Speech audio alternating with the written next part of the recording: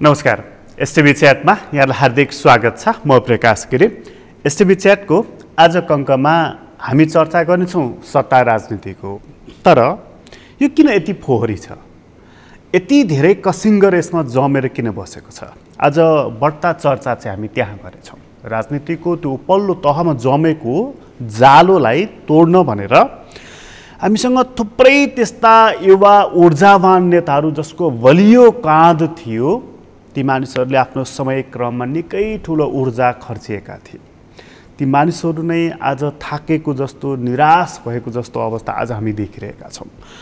यसको मतलब चाहिँ हाम्रो राजनीति कहिले पनि नसुध्रिने भनेर कसम खाएको छ भनेर प्रश्नहरू गर्न थालिएको छ। ब्यानरहरू त थुप्रै परिवर्तन भएका छन् र त्यो ब्यानर परिवर्तन गर्दै गर्दै गर्दै आज हामीले सङ्घीय, लोकतान्त्रिक, गणतान्त्रिक के भन्दै एउटा ब्यानर हामीले टाँगेका छौँ। त्यसले आम मानिसलाई के दिएको छ? आज कुराको सुरुवात हामी त्यहीँबाट गर्नेछौँ। यसलाई बदल्न सकिन्छ कि सकिन्न भन्ने तहसम्म पुर्याएर हामी कुरो टुङ्गो लगाउनेछौँ। आज हामीसँग कुराकानीको लागि स्टुडियोमा हुनुहुन्छ टङ्क कार्की, राजदूत भएको अनुभव पनि छ चीनको लागि, र नेपालको कम्युनिस्ट आन्दोलनमा खास गरी 30 को दशकमा 36 सालको जन्म सङ्ग्रहताकाको युवा ऊर्जावान नेता भनेर चिनिएको व्यक्ति आज नेकपा एमालेमा केन्द्रीय कमिटीको सदस्यको रूपमा हुनुहुन्छ। यहाँलाई स्वागत छ। जब तपाईँहरू राजनीतिमा चाहिँ लाग्नु भएको थियो नि, युवा हुनुहुन्थ्यो, युनिभर्सिटीमा पढ्नुहुन्थ्यो, भनौँ न त्यति बेला त हाम्रो हजुरबाहरूले भन्नुहुन्छ नि होइन, ढुङ्गा पनि पचाउन सक्ने भन्नुहुन्छ नि होइन। यो राजनीतिमा जमेको यो फोहोरलाई चाहिँ, कसिङ्गरलाई सफा गर्न सक्छु भन्ने आँट थियो होला नि त्यति बेला त? अब म चाहिँ राजनीतिको, नेपाली राजनीतिको दोस्रो पिँढीको उत्पादन। अब पहिलो पिँढीको राजनीतिका उत्पादनहरू भनेर भन्नाले जसले राणा शासनसम्म बिहोरे होइन, राणा शासन बिहोर्ने, त्यसको विरुद्धमा जुझ्नेहरू पहिलो पिँढीका राजनैतिक उत्पादनहरू। हामी चाहिँ अब मेरो पिँढी चाहिँ खास गरेर पञ्चायतकाल खण्डसँग जुझेर होइन निर्माण भएको राजनैतिक पिँढी हो। म पर्सनल्ली नै कुरोकानी गर्दाखेरि राजनीतिमा मेरो संलग्नता भनेको 2026 सालदेखि हो। केले अभिप्रेरित गर्यो होला त्यतिखेर यो राजनीतिमा प्रवेश गर्न भनेर भन्दाखेरि म तपाईँलाई एउटा फ्याक्चुअल कुरो, म कुनै भावनाको कुरोकानी गर्दिनँ। 2026 सालको एउटा दूरदराज होइन दुर्गम क्षेत्रको एउटा होइन किशोर, 14 वर्षको अल्लारे किशोर शोषक स्वाहा भन्ने एउटा निबन्ध लेख्छ। दूरदराज आजको जस्तो सञ्चार छैन होइन, तपाईँको यातायातका साधन छैनन् होइन, पुस्तकहरूको त्यस्तो धेरै होइन एक्सेस पनि छैन। आजको जताततै छन्। हामीलाई होइन पढ्नलाई डेमोक्रेसीको बारेमा, कम्युनिजमको बारेमा तमाम पढ्नलाई हामीसँग त्यस्तो के पनि छैन। त्यो ताप्लेजुङको उहाँ त्यो दूरदराजमा एउटा केटो के लेख्छ भन्दाखेरि शोषक स्वाहा भनेर लेख्छ। भन्नाले त्यो सामाजिक जुन व्यवस्था छ नि, त्यो व्यवस्थाका विकृतिहरूप्रतिको उसको मनोभावना चाहिँ ऊ अभिव्यक्त गरेर सिम्पल त्यो नाराइभित्र तपाईँ just you can C what that guys might have in his mind त्यतिखेर देख्नुहुन्छ। भन्नाले त्यो समाजलाई, त्यो एउटा भनौँ न विभेदयुक्त शोषणमुखी समाजको त्यो संरचनालाई बदल्नुपर्छ भने काहीँ न काहीँ अवचेतन एउटा माइन्डमा उसका त्यस्ता कुराकानीहरू आउँछन्।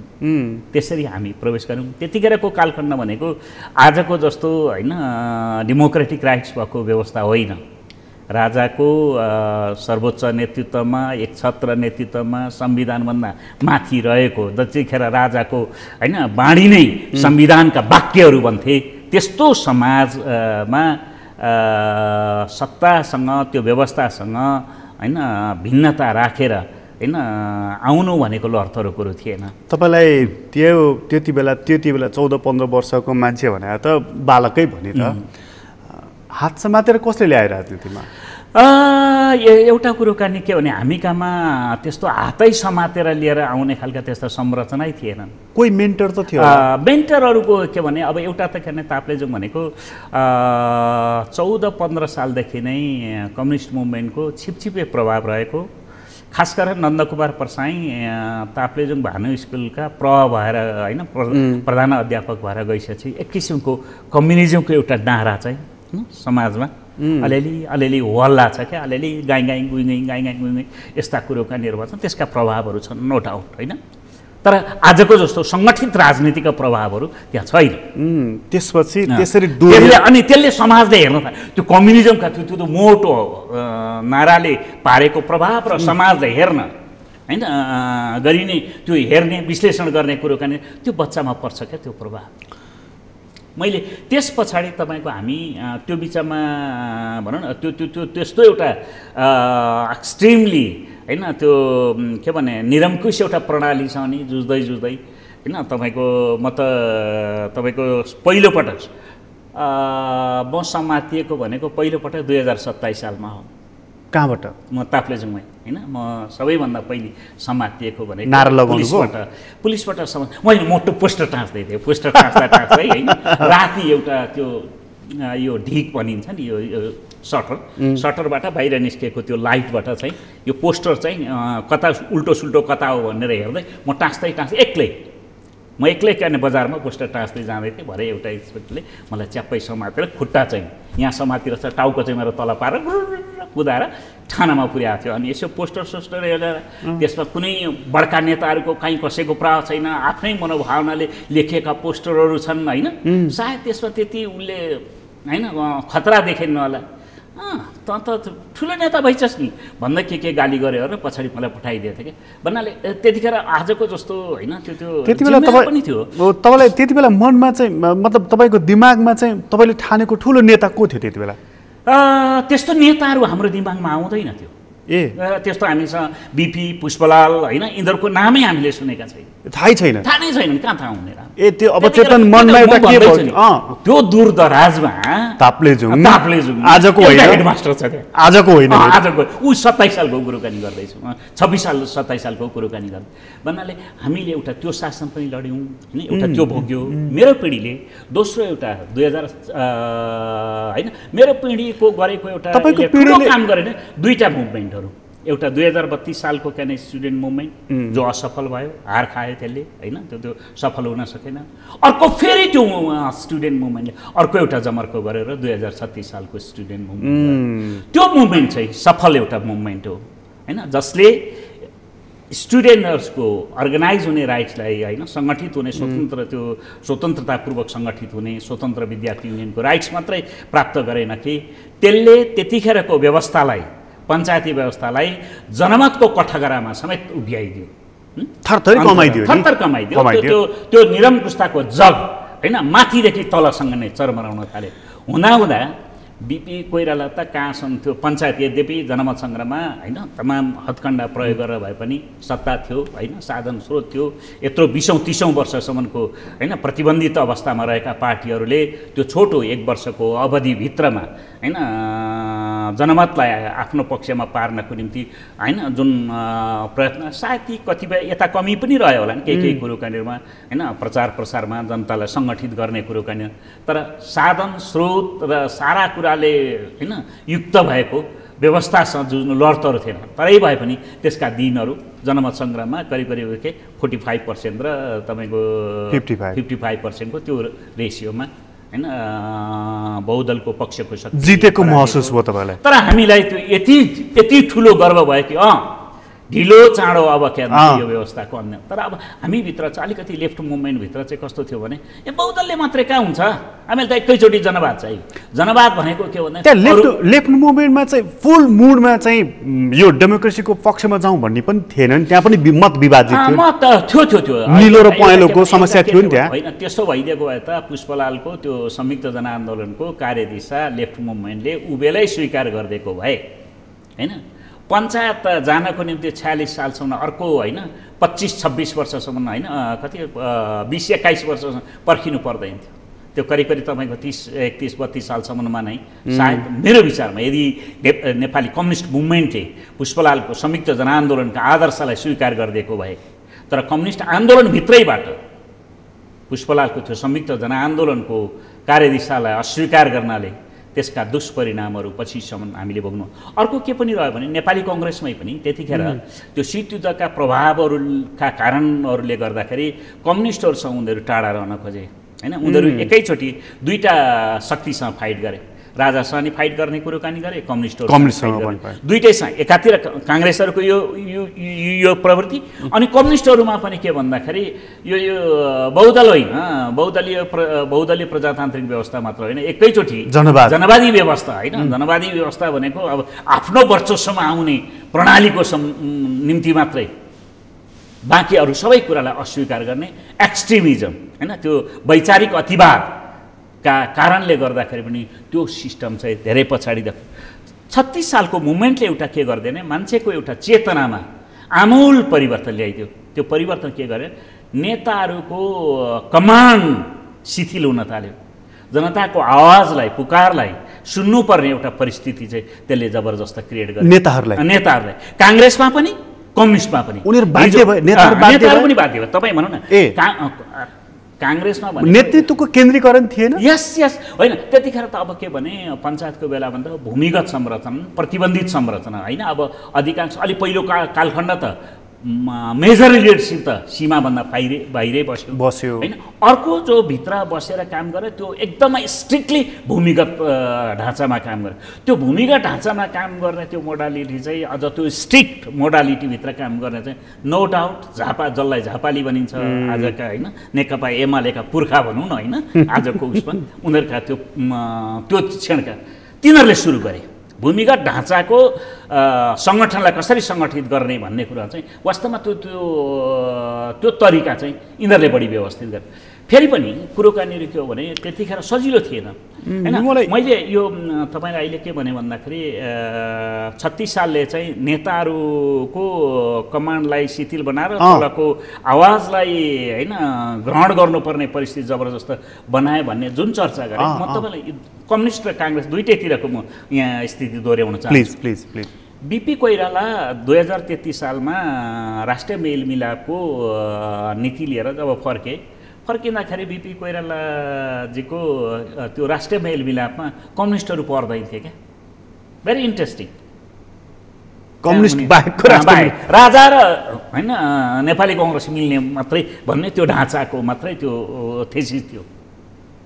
पछि मैले किशुनजीलाई यो किन यस्तो भयो भनेर भन्दाखेरि किशुनजीले त्यसको एउटा रहस्य खोलिदिएका छन् मलाई के भन्नुभएको छ भने उहाँले त्यतिखेर शीतयुद्धको प्रधानता भएको बेला हो, टङ्कजी अहिले नै तपाईँ हामी यति पर डिस्टेन्स हुँदाखेरि शुद्ध त होइन सारा बाह्य शक्तिले यही राजालाई समर्थन गरेर बसेका छन्, त्यसमाथि हामी कम्युनिस्टसँग मिलेर लडिराखेका छौँ भने त्यो प्रजातन्त्र प्राप्तिको लडाइँ के होला, फेरि उसैले समर्थन गर्छन् किशुनजीले मलाई भने।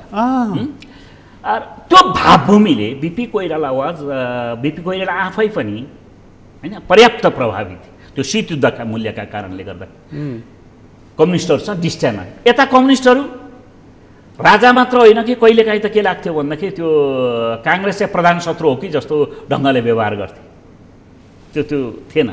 तर 36 सालको परिवर्तन पछाडि बिस्तारै क्रमिक रूपमा काङ्ग्रेसमा पनि के अनुभूति हुन थाल्यो भने कम्युनिस्टहरूसँगको मेल नगरिकन प्रजातन्त्र पुनर्स्थापना गर्न सकिँदैन। कम्युनिस्टहरू जो काङ्ग्रेसबाट धेरै डिस्टेन्समा थिए उनीहरूमा पनि एउटा के प्रवृत्ति आइदियो भने त्यो प्रवृत्ति विकास हुन थाल्यो भने ओहो होइन काङ्ग्रेसलाई पनि साथ नलिकन होइन डेमोक्रेटिक स्पेस चाहिँ फराकिलो बनाउन सकिँदैन। त्यो रियलाइजेसन हुँदै जाने क्रममा 2046 सालको त संयुक्त जनआन्दोलन पुष्पलाल पुष्पलाल एक्टिभ हुन्छ क्या, बिपी होइन पुष्पलाल वास्तवमा 2046 सालको आन्दोलनमा चाहिँ पुष्पलालका विचारहरू हेर्नकि होइन काम गर्न थाल्छन्। तर अब भइदियो के भन्नुहुन्छ भने 46 सालको परिवर्तन अगाडि हामी जो राज्य सत्ताबाट पर थियौँ हाम्रो राज्य सत्ताभन्दा त्यो दूर दराजको कुरो थियो। कहाँ थियो हामीलाई त कसैलाई त्यो राजनीतिमा आउनेलाई सत्ताको आकर्षणले हामी आउँदैन थियो। किनभने मरिन्छ कि बाँचिन्छ कि अब कतिपय अब यो होइन अहिले अब भनौँ न काङ्ग्रेसमै त्यतिका मान्छेहरू मरेका छन्, कम्युनिस्टमै त्यतिका मान्छेहरू मरिरहेछन्। ज्यादै बची किन काम गर्नुपर्ने छ होइन। तपाईँको भाषा, तपाईँका शैली होइन, तपाईँका ऊहरू सबै सोची विचारी गर्नुपर्ने। तर 46 सालको परिवर्तन पछाडि जब हामी सत्तामा गयौँ, सत्ताका आफ्नै आकर्षण हुँदो रहेछन्, आफ्नै धर्म हुँदो रहेछन्, अनि त्यसले आफ्नो कर्म देखाउन थाल्यो। तपाईँको म नेपाली राजनीतिमा 36 साल पछाडिको एउटा परिवर्तनले के पनि कुरो सिकायो भने अब व्यक्ति होइन, करिस्मेटिक लिडरले राजा या बिपी या पुष्पलाल बनमोहन या कुनै व्यक्ति विशेषलाई अगाडि सारेर त्यो व्यक्तिको इर्द गिर्द बन्ने संरचना काम गर्दैन। अब यदि बहुदलीय व्यवस्था हो भने बहुदलको त्यो स्पिरिटलाई क्यारी गर्ने त्यो समूह, त्यो सामूहिक लिडरसिपको कोर्समा चाहिँ अब जाने हो। राजनीतिमा, समाजैमा पनि हिजोको सामन्ती उत्पादन प्रणाली भनेको मेरो आफ्नो सुती खेती छ, जग्गा जमिन छ होइन, कुनै किसानलाई काम गर्न देखाउँला या आफै गरेको होला, त्यो सानो एउटा स्केलमा र आफ्नै बुतामा व्यक्तिको होइन पाखुरामा भर गर्ने अर्थव्यवस्था थियो होइन। अब हामी बिस्तारै पुँजीवादी व्यवस्थामा पनि झन्झन बढी हेलिँदै जान थाल्यौँ। त्यो पुँजीवादी व्यवस्थाको निम्ति त भाइ भतिजा साला साली राखेर चल्दैन नि त, त्यो त इफिसियन्सी चाहिन्छ। त्यो त प्राइभेट लिमिटेड होइन नि, दक्ष मानिसहरू चाहियो। उसले आफ्नो भाइ भतिजा भन्दा क्वालिटी भएको सिओ खोजेर राख्छ होइन। हो त होइन, त्यो त्यसको निम्ति के भन्ने त्यहाँ सामूहिक हुन थाल्यो। अब यो प्रोडक्सन प्रोसेस कलेक्टिभ हुन थाल्यो। तपाईँलाई एकै सेकेन्ड यो सामूहिक लिडरसिपमा चाहिँ कसले इनिसिएसन लिएको देख्नु? अब एउटा कुरो कहाँनिर के छ, पहिलो त पार्टीहरू आफै कलेक्टिभ लिडरसिपमै सुरुमा निर्माण भएका हुन् होइन। त्यसमाथि पनि तपाईँको हिजोको त्यो करिस्मेटिक लिडरसिपको तहतमा बनिएको जुन पार्टीहरू थिए त्यो युग पनि अब परिवर्तन भएर अब कलेक्टिभ लिडरसिपमा जाउँ है भन्ने नेपाली राजनीतिमा पहिलो पटक त्यो ढाँचाको होइन पब्लिकली उद्घोषण गरेर गएको चाहिँ होइन। मैले सङ्गठन त थिएँ, तर सङ्गठन भने नि भित्र नजानिदो ढङ्गले कुनै नेताको होइन इर्द गिर्द होइन करिस्मेटिक लिडरको इर्द गिर्द बनेका जुन संरचना थिए। बिपी कोइरालाले 2036 सालको परिवर्तन पछाडि म एक्ज्याक्टली 37 साल 38 साल जस्तो लाग्छ उनको देहावसान हुनुभन्दा अगाडि नै नेपाली कङ्ग्रेसलाई त्रय नेतृत्वको त्यो प्रणालीमा लिएर गएका है। तर अब भइदियो क्या नि 46 सालको परिवर्तन पछाडि सायद हाम्रो नेपाली राजनीति डिरेल भएको त्यही बिन्दु देखियो। यद्यपि प्रणाली हामीले मोर प्रोग्रेसिभ होइन, राजाको निरङ्कुशताबाट हटेर राजालाई पनि संविधानमा बाँधेर अलि हिजोको भन्दा धेरै प्रोग्रेसिभ प्रणालीमा हामी प्रवेश गऱ्यौँ। तर भइदियो के भने लगत्तै पछाडि हामी अर्को एउटा भुल गर्न पुग्यौँ। त्यो के भने अब कलेक्टिभ लिडरसिप होइन कि फेरि पनि उही करिस्मेटिक लिडरसिपका प्रणालीभित्र हामी प्रवेश गऱ्यौँ। गिरिजा बाबुले पहिलोपटक गणेश मानजीलाई फायर गर्नुभयो, त्यस पछाडि हुँदाहुँदै होइन इभन किशुनजीभित्रै अन्तरसङ्घर्षै गर्नुभयो। किशुनजीले गिरिजा बाबुका कतिपय त्यो प्रवृत्तिमा जुझ्न कोसिस गर्नुभयो, तर उहाँलाई पनि अन्ततः फायर गरिसकेपछि अब एक छत्र उही होइन मोनोलिथिक होइन एउटा व्यक्ति विशेषको मोनोलिथिक लिडरसिपमा नेपाली कङ्ग्रेसको त्यही अभ्यास यता हाम्रा साथीहरूले पनि हिजो कलेक्टिभ लिडरसिपमै आएका कमिटी पार्टी ठुलो भनेर आइरहेको कम्युनिस्ट मुभमेन्टमा नि नजानिदो ढङ्गले अब व्यक्तिलाई म्याग्निफाई गर्न थाल्यो।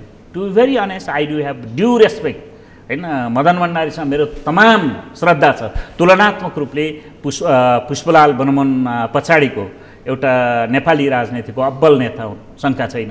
तर भित्रभित्रै पछाडि के हुन थाल्यो भने देवत्वकरण गर्ने कामहरू गर्न थाल्यो मदन भण्डारीलाई पनि। मदन भण्डारीको नाम लिने, मदन भण्डारीको बहुदलीय जनवादको नाम लिने त्यो झन्डामा त्यो आवरणभित्र अनि उनीहरूका त्यो नाजाज भाष्यहरू चाहिँ अब हाल्न थाले। मदन भण्डारीकै भाषाहरूलाई के परिवर्तन गर्न थाले। पछिल्लो कालखण्ड त तपाईँ देखिहाल्नुहुन्छ, तपाईँले सयौँचोटि अन्तर्वार्ता लिनुभयो होला, इन्काउन्टर गर्नुभएको होला। जनताको बहुदलीय जनवादको भाष्यकारहरूले भाष्य बाँडेको भनेको के भने संविधानको सर्वोच्चता, आवधिक निर्वाचन, होइन, बहुमतको सरकार, अल्पमतको विपक्ष, मानवाधिकार, शक्ति पृथ्वी, यस्तै कुराकानी ती 14-15वटा कुराकानीहरू गरेका छन्। त्यहाँभन्दा परतिर उनीहरू के पनि भन्दैन। मदन भण्डारी स्वयंले त्यसलाई के भनेका छन् भने यी त रूप पक्षका विशेषता मात्रै हुन्, तपाईँको यो कोट मात्रै हो भनेर भन्छन् क्या, होइन। रूप पक्ष त तपाईँले के लिपस्टिक मैला हुनु भने लिपस्टिक लगाएको होला, टाई लगाउनु भएको होला, के होला, यस्तो चिज मात्रै हो। त्यो चाहिँ भनेको उनले के भन्यो भने पुँजीवादका नि कतिपय राम्रा कुराकानीहरूलाई चाहिँ हामीले समाजवादी मूल्य प्रणालीमा ग्राफ्ट गरेको भनेर भने। राज्य भन्यो त राज्य प्रणालीको कुराकानी गर्दा त राज्यको त्यो स्ट्रक्चर कस्तो बनाउने भन्ने हो नि त, कसलाई पार्टी होइन कसलाई स्थान दिने। राज्य भने त वर्गीय नै हो। त्यो वर्गमा कस्ता शक्तिहरूको राज्य भनेर भन्दाखेरि हामी कहाँमा किसान छन्, मजदुर छन्, होइन, निम्न त्यो मध्यम वर्ग छ, होइन, त राष्ट्रिय पुँजीपति, यो वर्गलाई चाहिँ हामी यो पक्षमा, यो ठुला धनीमानीहरूको पक्षमा उसले त्यसलाई किन जनसत्ताको अवधारणा अगाडि सार यो सबै गोलखाडी गए। अब अहिले त के भन्दाखेरि तपाईँको के भनेदेखि त्यो यो 14वटा विशेषताभित्र मात्रै हेर्नलाई त गोल्छा पनि काम लाग्ने भयो, चौधरी पनि काम लाग्ने भयो, होइन। अब त्यसमा त्यो मोहनचन्द्र आउट, होइन, अनि को in, you can see the train, होइन, राज्य लक्ष्मी गोल्छा इन भाष्यले। यहाँ हामी कहाँमा पनि यो भयो। अब हुँदाहुँदै बिस्तारै हामी कहाँ के भयो, अब कमिटी शिथिल भयो, अब व्यक्ति झन् मदन भण्डारी भन्दा नि ठुलो अर्को मदन भण्डारी हामी सृजना गर्न थाल्यौँ। कमिटी होइन, पार्टी होइन। There lies the problem. Congress पनि त्यसैको शिकार भइरहेको छ जस्तो लाग्छ। यदि इन्डिभिजुअलिज्म, तपाईँले अघि बडा राम्रो पोइन्ट गर्नु, यदि कङ्ग्रेसले कलेक्टिभ लिडरसिपलाई संस्थागत गरिदिया भए सम्भवतः कम्युनिस्टहरूले पनि त्यसलाई सिको गर्थे। सिको अब हामी कहाँ त अब हामी कम्युनिस्टहरू कहाँ त अलिकति अब सैद्धान्तिकरण गर्नु पऱ्यो नि त, आफ्नो यो शक्ति केन्द्रीकरणको त्यो उसलाई सैद्धान्तिकरण गर्नुपर्दा स्वाट्ट अब कार्यकर्तालाई स्टालिन हेर न भनेर भन्दा भइहाल्यो, पुगिहाल्यो नि त। बोल्नै पऱ्यो, चाहे हामीले अरू केही सिद्धान्त केही गफै गर्नु पऱ्यो। एकातिर त्यहाँनिर हाम्रो आफ्नै यो हाम्रो आफ्नै सांस्कृतिक निधि, होइन, त्यो वैचारिक परम्पराको विकास, वैचारिक होइन विकासको परम्परालाई हेर्ने भने हामी कहाँ त दुईवटा धारा थिए नि त, होइन। एउटा अहम ब्रह्मस्मि भन्ने छँदै थियो, होइन, सबै मको भन्ने, होइन। अर्को पनि त छ नि सङ्गम शरणम गच्छामि भन्ने छ नि त। ती दुईटाको क्लास हो क्या आज नेपाल यी दुईटा प्रणालीमा अहम ब्रह्मास्मि, होइन, अहम ब्रह्म, त्यसको भाष्य, होइन, त्यो ओरिजिनल भाष्य बेग्लै थियो होला, होइन, तर पछि जाँदाखेरि अहम ब्रह्मास्मिको अर्थ बुझ्नुहुन्छ, होइन। अब यहाँ यी दुईटामा, यो दुईटाको लडाइँमा अहिले भइरहेको चाहिँ के हो भने अहम ब्रह्मस्मिवालाहरूले जितेका छन्, सङ्गम शरणम गच्छामि भन्नेवालाहरू आज किनारा लागेका छन्। अब तर के हो भने यथार्थ चाहिँ के हो भने यो समयको प्रवृत्ति, समयको आम माग चाहिँ प्रवृत्ति, त्यो विकासको त्यो माग चाहिँ भनेको सङ्गम शरणम गच्छामि नै हो। त्यही नआइकन बहुदलीय व्यवस्था भनेको त्यो अभिप्रायलाई मेटलाइज गर्ने राजनैतिक प्रणाली हो, त्यो आग्रह हो। म तपाईँलाई फेरि त्यही 36 सालमा लगेँ। हजुर, त्यो 36 सालले त्यो नेतृत्वलाई एउटा त्यो दबाब दिएको थियो कि तिमीहरू मात्रै होइन है, जनताको कुरा सुन भनेर। त्यति बेला त आजको जस्तो सञ्चार थिएन, आजको जस्तो पुस्तकालय पनि थिएन, आजको जस्ता मेन्टरहरू पनि थिएनन्।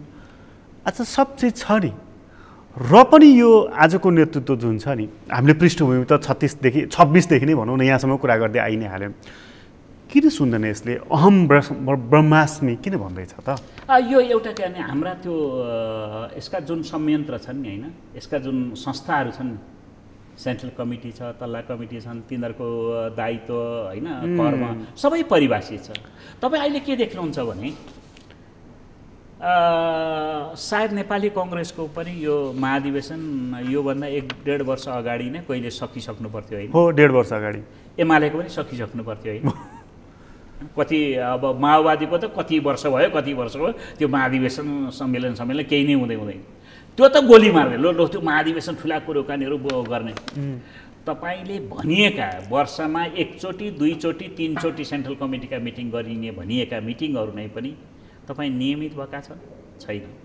कुनै माथि सेन्टरमा, तर जिल्लामा, प्रदेशमा, गाउँमा भनिएका ती मिटिङहरू नियमित रूपले मिटिङहरू हुन्छन्?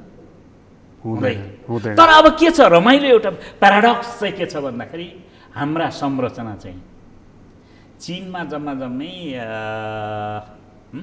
9 करोडभन्दा बढीको चाहिँ पार्टी सदस्य छन्। चिनिया कम्युनिस्ट पार्टीको 1 अरब होइन 40-43 करोड जति जनसङ्ख्या छ। त्यसको सेन्ट्रल कमिटी जम्मै कति 205 जनाको। नेपाल जम्मै कति होला? 4-5 लाख पार्टी सदस्यहरू होला नि। एउटा एमाले माओवादी यिनीहरू अब होइन जिनाइली कति हुन् त्यो बेग्लै कुरो होला, तर उनीहरूले भनिएकै सङ्ख्यामा 4-5 लाख जति पार्टी बढीमा ल 5 लाख भनिदिउँ न। अनि त्यसको सेन्ट्रल कमिटी चाहिँ कति? एकपल्ट त माओवादीहरूको त 4000 पुग्यो होइन। अब मै आफै सेन्ट्रल कमिटीमा त्यो नेकपा हुँदाखेरि 445 जना सेन्ट्रल कमिटी मेम्बर मध्ये म एकजना सेन्ट्रल कमिटी मेम्बर हो। वाइ नेताहरू एउटा बहुत बठ्याइ गरे यिनीहरूले। त्यो बठ्याइ के गरे भने हर कोहीलाई फुली लगाइदिने, फुली लगाए तुष्टिकरण क्या, तुष्टिकरणका होइन मान्यताभित्र चाहिँ अर्गनाइज चलाउन थाले। तर अब त्यो फुली लगाएको मान्छेलाई डिसिजन मेकिङमा उसको रोल चाहिँ के भनेर भन्यो भने करिब इन प्र्याक्टिस होइन, त्यो सिद्धान्तमा म भन्दिनँ, प्र्याक्टिसमा त्यो के देखिन्छ भने त्यो सोकेसमा सजाइएको फुली जस्तो छ क्या, कुनै भ्यालु छैन। ए बाबा तपाईँ एक दिनमा होइन तपाईँको सेन्ट्रल कमिटीको मिटिङ भइरहेछ, आज बसेर तपाईँको त्यो एजेन्डा न कहिले समयमा उ गरिन्छ। 1-1.5 महिना 2 महिना अगाडि भएपछि त तलैदेखि छलफल गरेर आजका मूलभूत मुद्दाहरू के हुन् त्यसको होइन एजेन्डा, आगामी सेन्ट्रल कमिटीको एजेन्डा के बनाउने, माथिका मान्छेहरूले मात्रै बसेर गर्ने होइन। सिँगै पार्टीको आत्मा चाहिँ मुखरित भएर लिएर आउनु पऱ्यो नि। तलबाट कुनै सजेसन आएछन्? छैन। कुनै मिटिङ बैठक हुन्छन्? हुँदैन। तिनीहरूले केही सजेसन दिएछन्? छैन।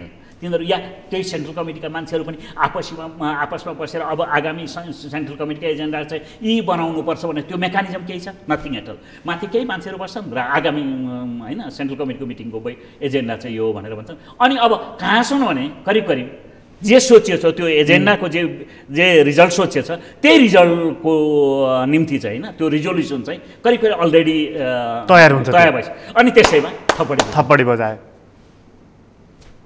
ए बा त्यो त कार्यकारी कमिटीमा त कार्यकारी कमिटी बनाउनु पर्यो। यी भीमका संरचना वाइ यु निड? तपाईँको गाउँ कमिटी 60-70 जनाको गाउँ कमिटी, जिल्ला कमिटी 150-200 जनाको जिल्ला committee. Why we need such structure? किन? हिजो अस्ति तपाईँको एमाले माओवादी नै सत्तामै जाँदाखेरिको माओवादी यो भनौँ न माओवादी सत्तामा आइसक्यो भने तिनीहरूको सेन्ट्रल कमिटी 35 जनाभन्दा बढीको होइन, त्यही पार्टी चाहिँ 4000 को सेन्ट्रल कमिटी बनाउन पुग्यो। एमालेको हिजो अस्ति होइन त्यो यो महाकाली सन्धिको त्यो डिबेटको बेला जम्मा 35 जनाको central committee. Why they need today this big structure? पद दिएर सबको मुख टालिदिने। अब हाम्रो त्यो ब्रह्मस्मीमा दीक्षित भएको जमातलाई त चाहियो नि त त्यो पद दिने। मिटिङ बैठकमा तपाईँलाई ड्यासमा बस्नलाई होइन चाहियो। ऊ त्यो क्वालिटी डिजर्भ गर्छ कि गर्दैन?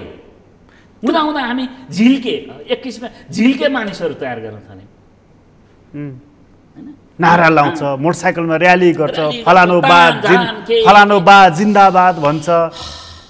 It is so PT. हामीले त्यो बहुदलको धर्मलाई हामीले आफैले अङ्गीकार गरेका, हामी आफैले स्वीकार गरेका सिद्धान्तलाई, आदर्शहरूलाई हामीले अनुपालन गर्न सक्यौँ। हामीले त्यसलाई देखाउने चिज मात्रै बनाइदियौँ र सायद यसले के समाजमा एउटा वितृष्णा अहिले जुन पैदा भएको छ त्यसले पनि पैदा गरिदियो। यो वितृष्णा जीवन र कर्ममा होइन तपाईँको त्यो होइन तपाईँको घोषणा र तपाईँको व्यवहार यो जुन ग्याप देखिरहेछ त्यो ग्यापको मूल्य आज होइन राज्य समाज चुक्ता गरिरहेको छ जस्तो लाग्छ। यो नेतृत्वलाई चाहिँ मै जान्ने मै सुन्ने यी तलका कमिटीहरू आम जनता त छोडिदिउँ, त्यो त कुरै भएन। 5 वर्षमा एकचोटि भोट हाल्ने मात्र तिनीहरूको, अरू त्योभन्दा पर सोचेको जस्तो लाग्दैन मलाई।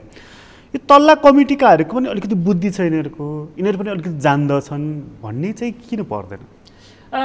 त्यो उनीहरूलाई त्यो ऊ त निरीह बनाइसकेको हुन्छ नि त उसले त त्यो जबरजस्ती त्यो ग्राफ्ट गरेको न हो होइन, ग्राफ्ट गरिएको न छ जबरजस्ती उसलाई होइन काहीँ लगेर राखिदिएछ निगाहमा, अनि त्यो निगाहमा ल्याएको मान्छेलाई निगाहैबाट फ्याँक्न पनि सकिन्छ, के फरक पर्यो? मैले ल्याइदिएको के फरक पर्छ? त्यसको हैसियतै होइन मैले। त्यसले गर्दाखेरि हामीले वास्तवमा बिग्रियो कहाँ भनेर भन्दाखेरि अब तपाईँ अहिले जुन तपाईँले समस्या उठाउनु भयो नि, इट्स अ भेरी इन्ट्रेस्टिङ। आज नेपाली समाज आत्मसमीक्षाको एउटा होइन गम्भीर कोर्सबाट गुज्रिरहेको जस्तो लाग्छ मलाई। यो समीक्षा गर्दाखेरि चाहिँ हाम्रो राजनीतिक प्रणाली अथवा जुन एउटा आम परिभाषा छ बहुदलीय व्यवस्था, यो चाहिँ हाम्रो नेतृत्वले हाम्रो पार्टीहरूले थेग्न नसक्ने रहेछ भन्ने समीक्षा गर्दा निष्कर्ष त्यो आउने रहेछ। अच्छा, एउटा के भनेदेखि हामी करिब 70 वर्षसम्म हाम्रो आर्गुमेन्ट के रह्यो भने वाइ हामी किन पछि पऱ्यौँ भनेर भन्दाखेरि हाम्रो आर्गुमेन्ट एउटै आर्गुमेन्ट के रह्यो भने उपयुक्त राजनैतिक प्रणाली भएन भने विकासले त्यो गति लिँदो रहेछ। त्यसैले विकासलाई गति दिनको निम्ति पनि उपयुक्त राजनैतिक प्रणाली चाहिँ पहिलो शर्त चाहिँ भनेर विगत 70 वर्षसम्मको लडाइँ भयो। त्यो लडाइँमा कसैले निरङ्कुश प्रणालीबाट विकास गर्न सकिन्छ त्यो पनि हामीले हेऱ्यौँ, 30 वर्षसम्म मुलुकले हेऱ्यो। त्यस पछाडि हामी दोस्रो एउटा चरणमा होइन भएका शक्तिहरू छ एक किसिमको के कम्प्रोमाइज। अब हाम्रो अहिलेको सामाजिक व्यवस्थामा हेर्ने भने फ्युडल फोर्सेस र होइन यो क्यापिटलिस्ट फोर्सेस यी दुईटै शक्तिहरूको संयोजनबाट चाहिँ होइन तिनीहरूको मर्जबाट चाहिँ मेलमिलापबाट चाहिँ विकासलाई गति दिन सकिन्छ भने 46 साल पछाडिको परिवर्तनमा हामीले त्यो पनि कोसिस गऱ्यौँ होइन। राजावादी शक्ति र प्रजातन्त्रवादी शक्ति भन्नुहोस् होइन, पुँजीवाद उन्मुख शक्तिहरू कम्युनिस्ट काङ्ग्रेस दुईटै होइन शक्तिहरू यी सबैको एक किसिमको होइन गिभन नेपालको कन्टेक्स्टमा चाहिँ हामीले सहकार्य गरेर जानुपर्छ भन्ने मोडल पनि हामीले के अरे प्रयोग गरेर हेऱ्यौँ। तर त्यो प्रयोग पनि के रहिदियो भन्दाखेरि जसै जसै त्यो उत्कर्षतिर जाँदै जान थाल्यो, पहिलो त एक त तपाईँको के भन्ने भनौँ न 46 सालको परिवर्तन पछाडि मैले अघि नै केही प्रवृत्तिहरू भने जुन प्रवृत्ति चाहिँ स्वेच्छाचारी प्रवृत्ति, आत्मकेन्द्रित प्रवृत्ति, अलिअलि के भन्दाखेरि भन्नु राज्यका रिसोर्सहरूमा अलिअलि लामाहात गर्ने पनि त्यो प्रवृत्ति पनि नदेखिएका होइनन्, जसले माओवादी आन्दोलनलाई होइन उठान गर्नको निम्ति सायद त्यो बेला विकसित भएका केही प्रवृत्तिहरूले मद्दत गर्यो होला होइन। अनि त्यही बिचमा त्यो हिजो संवैधानिक राजतन्त्रको हैसियतमा बसेको राजतन्त्र चाहिँ के भन्न पुग्यो अन्तत म देखिने मात्रै होइन बोलिने र सुनिने राजतन्त्रको पनि वकालत गर्दै आए नि त। वन्स अगेन हामीलाई ब्याक ट्र्याकमा लिएर जाने कुरो निकाल्न थाल्यो। त्यसो भएपछि एकपटक फेरि नेपाली जनमत के भइदियो भने ओहो यो यो यो यो अधकल्चो अवस्थामा राखिनु हुँदो रहेछ। वन्स एन्ड फर अल एउटा स्टेबल पोलिटिकल प्रणाली जहाँ यो हेरिडिटी होइन वंशको आधारमा स्पेसल प्रिभिलेज लिने प्रणाली चाहिँ वास्तवमा त्यो कुनै पनि बेला शिर उठाउन सक्दो रहेछ, त्यो ब्याक ट्र्याक लिएर जान सक्दो रहेछ भनेर हामीले 62-63 को आन्दोलन पछाडि गणतन्त्रको कोर्समा आयौँ, चुनिने व्यवस्थामा जोसुकै नागरिक। अहिलेको समस्या के भन्दाखेरि प्रणाली यस्ता समस्या होइन। हामीले जुन सङ्घीय लोकतान्त्रिक गणतन्त्र भनेर जुन प्रणाली आयो समस्या के हो भने त्यो प्रणालीसँग सङ्गति नराख्ने खालका हाम्रा विचार, हाम्रा संरचना, हाम्रा संस्था र हाम्रा संस्कृति चाहिँ समस्या यहाँ हो। तर तिनै मानिस पार्टीबाट कसरी चुनेर माथि आयो अथवा पार्टीको नेतृत्वमा कसरी आएर पार्टीले तिनलाई कसरी राज्यको नेतृत्व गर्ने तहमा पुर्यायो त? फेरि यसको मतलब त पार्टीमा त्यो विचार हाबी रहेछ नि त होइन? मतलब किनभने यदि तपाईँको गणतान्त्रिक सङ्घीय लोकतान्त्रिक आचरण नभएको मान्छेलाई पार्टी कजाउँदो रहेछ, पार्टी कजाइसकेपछि ऊ राज्य कजाउने ठाउँमा पुग्यो। त्यो यो अन्तर सम्बन्धित भयो क्या। मैले त्यो हामी कहाँमा आइरहेका परिवर्तन, राज्यमा समाजमा आइरहेका राजनीतिमा आइरहेका परिवर्तनहरू राजनैतिक पार्टीहरू भने बिस्तारै गुण लाउँदै अगाडि बढ्ने क्रममा भइदियो के भने 46 सालको परिवर्तन पछाडि त्यो क्रान्तिको क्रममा त्यो क्रान्तिले आफ्ना स्रष्टाहरूलाई नै खान थाल्यो क्या ती मूल्यलाई स्रष्टाहरूलाई माकुराको बच्चाले माउ खाए जस्तो होइन ठ्याक्कै त्यो प्रणाली होइन त्यो प्रणाली चाहिँ बिस्तारै अब जसमा तपाईँ अहिले यसो हेर्नु भने नेपाली राजनीतिमा मोहनचन्द्र फेनोमेनन जुन छ नि it's very interesting he is not the isolated case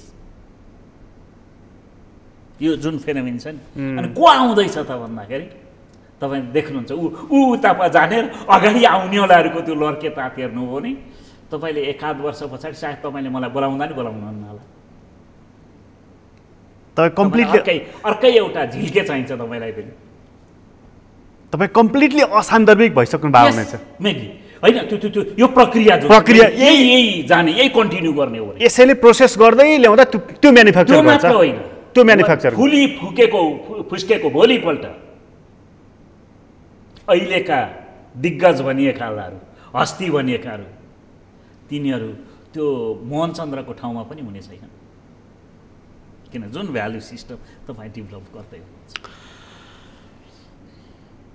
अहिलेको तातो बहसको कुरा गर्दा नेकपा एमाले पनि किन फुट्यो म नेकपा कालखण्डमै जान चाहिन एउटा त के भने कन्ट्राडिक्सन त्यही नै हो कन्ट्राडिक्सन तपाईँको कहिलेदेखि त्यो सामूहिकता भर्सेस इन्डिभिजुअलिजमको कन्ट्राडिक्सन हो अघि हामीले चर्चा गऱ्यौँ हामीले चर्चा जुन गरेर त्यसको त्यो एउटा भित्रभित्रै शक्ति केन्द्रीकरण गर्ने र विकेन्द्रीकरणमा जाने होइन संस्थागत ढङ्गले जाने कि होइन मलाई चुनेको म नेता म चुनेर आएको भने मैले भनेको मान्नुपर्छ सकिएन विधि प्रक्रिया चेक एन्ड ब्यालेन्सका इन्स्टिट्युसन त छन् नि त होइन कसैलाई राजै चुनिँदाखेरि राजाले स्वेच्छाचारी भएर नरत्नहरू अगाडि राखेर उनीहरूको सल्लाह लिएर उहिले निरङ्कुश राजतन्त्रका बेलामा होइन आजको म कुरोकानी उहिले त्यो जमानामा पनि वरिपरि भिन्न भिन्न मत भएका भिन्न भिन्न विज्ञहरू रहेका एक किसिमको त्यो इन्स्टिट्युसन थियो पछि पनि त राजसभाले चुन्थ्यो नि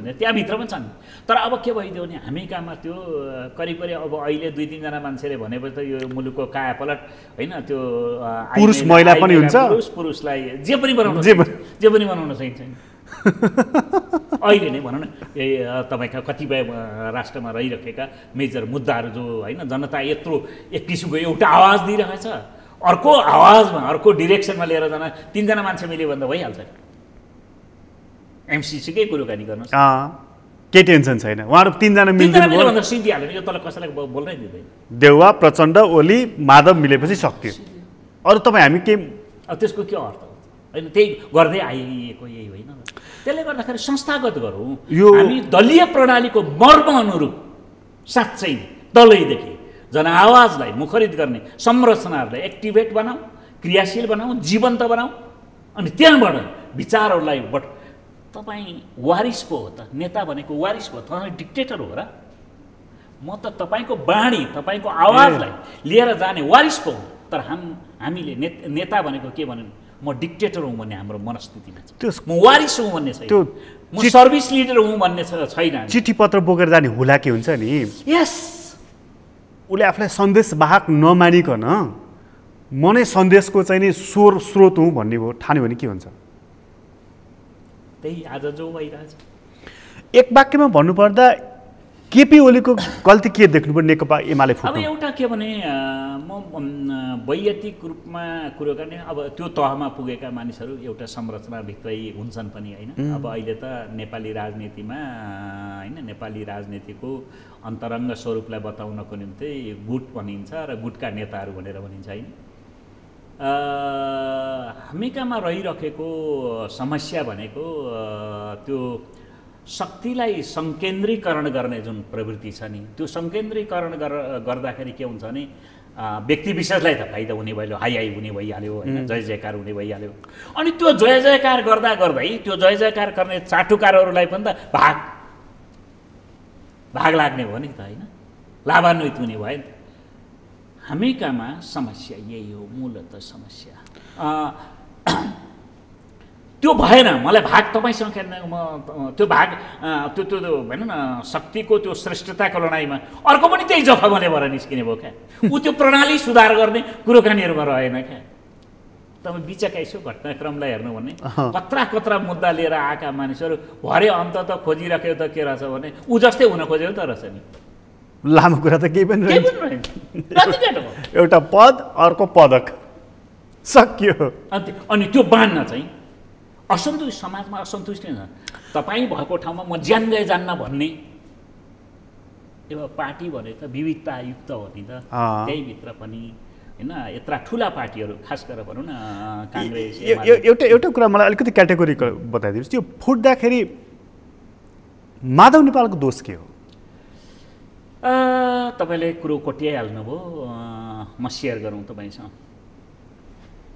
हामी खास गरेर नेकपाका दुई घटकहरू होइन, जो एमाले र माओवादी सर्वोच्च अदालतको आदेश पछाडि आफ्नो ठाउँमा जब फर्किसकेपछि पहिलो कुरो कानी हुनु पर्थ्यो के भन्दाखेरि, म माओवादीतिर जान चाहन्न, एमाले भित्र फर्किँदाखेरि एमाले हामी जो फर्क्यौँ, अब केही मानिसहरू होइन उतैतिर माधवजीहरू उतै होइन त्यही हिजोकै नेकपाकै संरचना अगाडि लिएर जानुपर्छ मात्रै भनेनन् उनीहरूले। अनेस्टली वाट दे डिड, उनीहरूले के गरे भन्दा होइन हामी पनि आफ्नै पुरानै घरमा फर्किन्छौँ भनेर फर्किने घोषणाका साथ आइसकेपछि नेतृत्वको एउटा जिम्मेवारी के हुन्थ्यो भने ती सबैलाई समेटेर अब के गर्ने भनेर सल्लाह छलफल बैठक गर्नुपर्थ्यो। तर अब भइदियो के भन्दाखेरि दुर्भाग्य होइन, त्यो फागुन 23 गतेबाट फागुन 28 गतेसम्म आइपुग्दाखेरि त्यो 5 दिनको बिचमा के भइदियो भने एउटा पक्षको मात्रै होइन, संस्थापन पक्षको मात्रै मिटिङ बैठक गरियो, निर्णय गर्न थालियो। त्यसले के गर्दैन, यो अर्को पक्षलाई चाहिँ करिब आधी जस्तो होइन 40-45% जस्तै यस्तै होला, 40-45% को जतिको शक्तिलाई ढोका बाहिर राखेर जुन निर्णय गरियो त्यसले भित्र एउटा पार्टीभित्र होइन असन्तुष्टिको एउटा होइन विवादको विषय बन्यो। विवादको विषय बनेर चाहिँ त्यसले संयमित नै भएर एउटा राष्ट्रिय भेला गऱ्यो अरे, राष्ट्रिय भेला संयमित भएरै उसले के भन्दाखेरि आफ्नो कार्यदिशा अगाडि सार्यो कि भन्यो कि 2075 जेठ 2 नेकपा बन्नुभन्दा अगाडिको हामी जे जस्ता संरचना छौँ त्यही संरचनामा त्यही कमिटीहरूमा त्यसैका विचार प्रणालीभित्र हामी फर्किने गरिकन एकता हुनुपर्छ भन्ने त्यो मेन्डेट दियो। त्यो मेन्डेट दिइसकेपछि नि ए बाबा त्यसलाई जुन राजनैतिक सुझबुझका साथ जुन रेस्पोन्स गर्नुपर्ने हो त्यो ढिलो ढालो होइन, त्यसका क्रिया अन्तर्क्रिया के हुँदै तथापि त्यसका बावजुद पनि एउटा कार्यदल सुखद एउटा निर्माण भयो। त्यो बिचमा दुईटै पक्ष मिलेर एउटा कार्यदल बन्यो।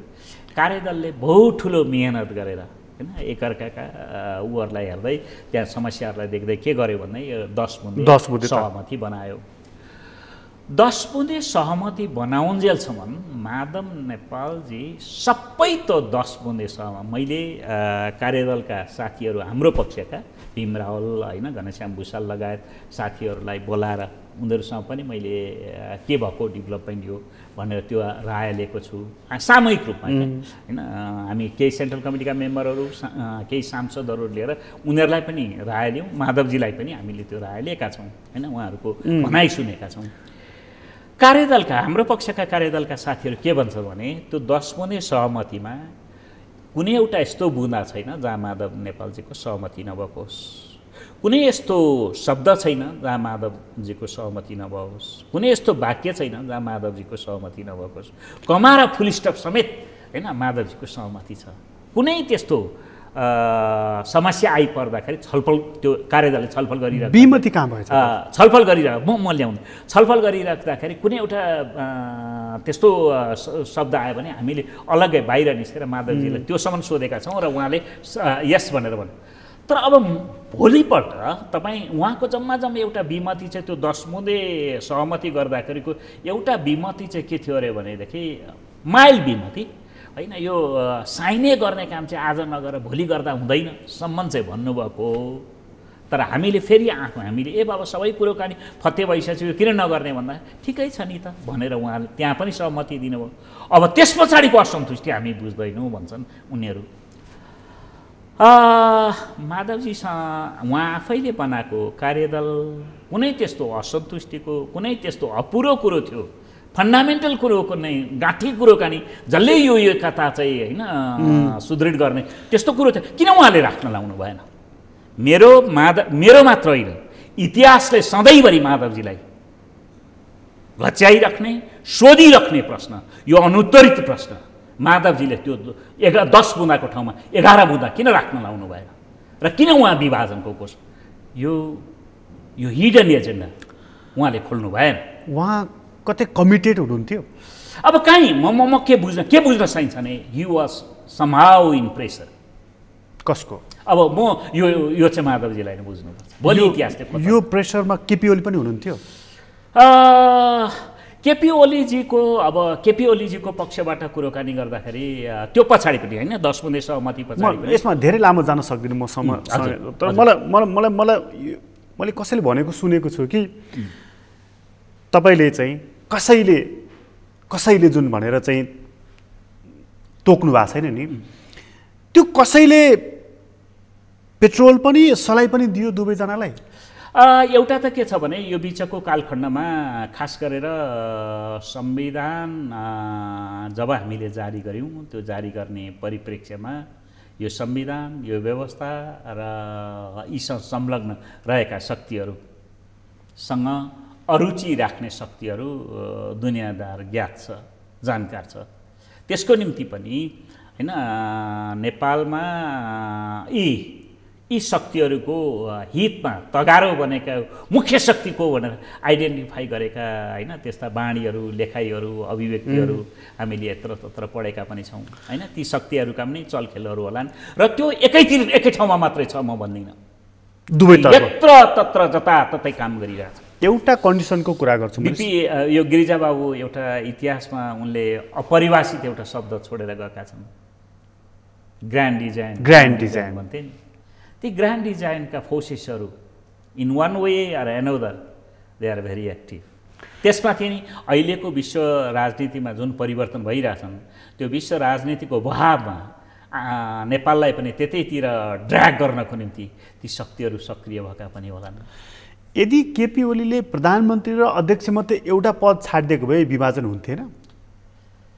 Most likely that might have been the best solution for that time. एउटा किन ओलीजीले त्यो हचाउन पनि होइन, अब त्यति पनि जानु परेको थिएन ओलीजीलाई त। अब पछिल्लो एउटा कालखण्ड त दुईटै पदलाई कायमै राखेर भए पनि कम्प्रोमाइज गर्ने आधारहरू पनि थियो। त्यहाँ पनि उहाँ आफैले समीक्षा पनि गर्नु, मैले यसो हेर्छु उहाँ आफैले पनि समीक्षा गर्नुपर्ने होला। ती साथीहरू जो होइन संस्थान पक्षका साथीहरूले वास्तवमा यो इतिहासको यो कालखण्ड अहिले नै तत्काल समीक्षा होला जस्तो मलाई लाग्दैन। तर काहीँ न काहीँ इतिहासले घोत्लिएर हेर्दाखेरि मलाई के लाग्छ भन्दाखेरि त्यो बिचको एउटा एकताका सम्भावनाहरूलाई गम्भीरतापूर्वक त्यो नेतृत्व कौशल प्रदर्शन गरेर त्यसलाई ग्राफ गर्ने कुरोकानीहरूमा त्यहाँ चुकेको होला जस्तो लाग्छ। अर्को यतातिर के भने अर्को पक्ष त्यो नेकपाभित्रै नेकपाको अन्तरसङ्घर्ष भित्रैको अर्को पक्ष माधव प्रचण्ड पक्ष भनेर भनौँ या ओली विपक्षमा रहेको जो शक्तिको त्यसले गरेको सबैभन्दा ठुलो भुल चाहिँ के लाग्छ भन्दाखेरि जतिखेर यसले चाहिँ दुईटै पदबाट हैन ओलीलाई प्रधानमन्त्री पनि अनि यतापट्टि पार्टी अध्यक्षबाट पनि डिथ्रोन गर्ने जुन प्रपोजल लिएर आयो त्यो पनि स्वाभाविक जस्तो म देख्दिनँ। म सायद कहीँ न कहीँ कतै न कतै अब विवादहरू छन्, विवाद भएपछि होइन त्यो विवादमा सबै अर्को पक्षलाई चाहिँ निर्वस्त्र बनाउनुपर्छ भन्ने माग गर्नु त्यो स्किल होइन, त्यो म्याच्योर पोलिटिक्सको होइन त्यो डिमान्ड हो। विभाजनमा कहीँ न कहीँ त्यसले भूमिका खेलेको छ, कहीँ न कहीँ त्यसलाई उराल्दिने यो दुइटैलाई एक्सट्रिममा लिएर जाने कामहरूमा कुनै forces unseen forces that might have been active that time। यो गाली गलौज चाहिँ किन नि? गद्दार कुन्नी शब्द पनि के लिइराख्नु, यो चाहिँ किन नि? फेरि मन मिलेन, विचार मिलेन, फुट्यौँ, सक्यो त। हाम्रो त्यो गिदी छैन रे के रे हाम्रो त्यो के भन्ने सांस्कृतिक संरचनाको त्यो एक्सपोजिसन होला क्या। हामी कुन हैसियतका छौँ, हामी कति गम्भीर छौँ। ए बाबा तपाईँ भनौँ न तपाईँ एउटा मलाई कहिलेकाहीँ अहिले पनि कहिलेकाहीँ म सम्झिन्छु क्या त्यो स्टेटमेन्टसिप भने त्यत्रो 7-8 वर्षसम्म 8 वर्षसम्म जेलमा कोचेको छ, मुलुकमा बस्न नपाएर निर्वासित भएको छ त्यो मान्छे होइन, जसलाई के अन्त के भनिरहेका छन् हामीले भनेको मान्न के हुँदैन तँलाई भनिरहेका छन्, ओहो मेरो देश खतरामा छ भन्दै होइन बिपी देश फर्किन्छन् र भन्छन् कस्तो उपमा प्रयोग गरेका छन् बुझ्नु हो, मेरो गर्दन चाहिँ राजाको गर्दनसँग जोडियो छ भन्दै, जसले आफूलाई त्यो हो राजनेता भनेको। भाषा हेर्नुहोस् न, शैली होइन कत्रो पचाउनुहोस्, कत्रो त्यत्रो इतिहासका त्यत्रा होइन ती विरोधहरूलाई उसले सर्लक्क पिएको छ, राजालाई अप्ठ्यारोमा पारेछ होइन, डिफेन्सिभ त उसको बल त उसको कोर्टमा फ्याँकी ल जा, दिस इज स्टेटमेन्टसिप। अनि यी तलका जुन भाषा सुनिन्छन् अब अलिअलि वैचारिक कुरोकानी गरौँ न, यी होइन सत्तो शराबका भाषा शब्दहरू समाज सुन्दा सुन्दा वाक्क। पहिलो कुरो त राजनेता भएको, म आज तपाईँसँग जति खुलेर कुरोकानी गर्दैछु, राजनेता त्यो तहमा बसेको मान्छेले एक्सटेम्पर बोल्ने पनि होइन, त्यसले त सामाजिक बाँडी दिने हो, सङ्गठनको। आज केपी ओली जति जिम्मेवार हुनुपर्छ सायद म पनि जिम्मेवार हुनुपर्छ, no doubt. I try to be as much as possible, म रेस्पोन्सिबल हुन खोजेको छु। तर के भने मभन्दा 100 गुणा बढी उहाँ जिम्मेवार हुनुपर्छ। उहाँका बाणीहरू, प्रत्येक शब्दहरू एक्सटेम्पर भाषण होइन। आज कुनै पनि नेताहरू आज पस्ला, तर अबको 10 वर्षपछि मूल्याङ्कन गर्दाखेरि ती शब्दहरू कति पनि पाच्य हुने छैनन् र इतिहासले कठोर मूल्याङ्कन गर्नेछ। गद्दार पुष्पलाल भनेका मनविक्रम होइनन्, आज कान समातेर उठबस गर्दैछ, इतिहासले उठबस गराउँदैछ र मनविक्रमको त्यो कालो कलङ्क, उनलाई त्यो कालो कलङ्क पखाल्नलाई गाह्रो भएको छ। हुँदैन, इतिहास त्यस्तो निष्क्रिय हुँदैन, तपाईँको मर्जीमा होइन पुतली नचाए चाहिँ नचाउन सकिँदैन। त्यो त निर्मम छ, निर्मम छ, त्यसको कसीमा त जोखिनै पर्छ। होइन आजै तपाईँ हामी कतिपय इतिहासमा हामीले गाली गलौज गरेका पात्रहरू स्मरण गर्न पुगेका छौँ। वाइ कर्मैले त रहेछ नि त। हस्, आजलाई यति नै कुरा गरौँ। हस्, यहाँलाई धेरै धन्यवाद। आदरणीय दर्शकवृन्द, तपाईँलाई पनि धन्यवाद। आज हामीले टङ्क कार्कीसँग कुराकानी गरेका थियौँ। उहाँसँगको कुराकानी अहिलेलाई यति नै। एसटिभी च्याटबाट म प्रकाश गिरीलाई बिदा दिनुहोस्। सगरमाथा टेलिभिजन हेर्दै गर्नुहोला। नमस्कार।